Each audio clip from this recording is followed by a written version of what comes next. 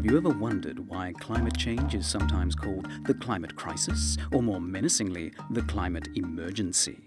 Perhaps you think, wait a minute, doesn't an emergency require immediate action?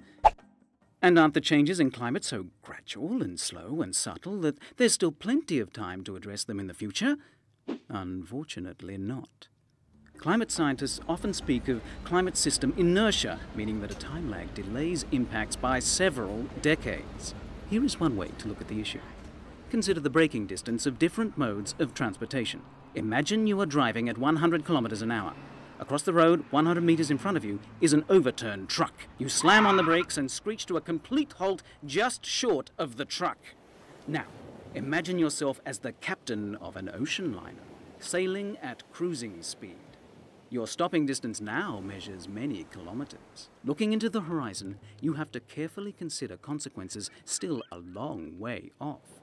This is your only chance to avoid them. Remember the Titanic?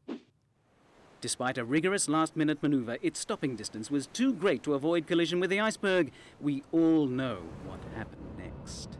Now, apply stopping distance to the process of climate change. Even if greenhouse gas emissions could be stopped tomorrow, it would take decades for temperature rises to slow down and peak. Since industrialization, temperatures have already risen 0.8 degrees. But stopping distance implies that they cannot be stopped short of reaching 1.3 degrees. Given that scientists say a 2-degree rise spells unacceptable danger, climate change is indeed an emergency. A recent UN report highlighted this point. There is a window of opportunity for avoiding the most damaging climate change impacts, but that window is closing. The world has less than a decade to change course. Actions taken or not taken will have a profound bearing on the future.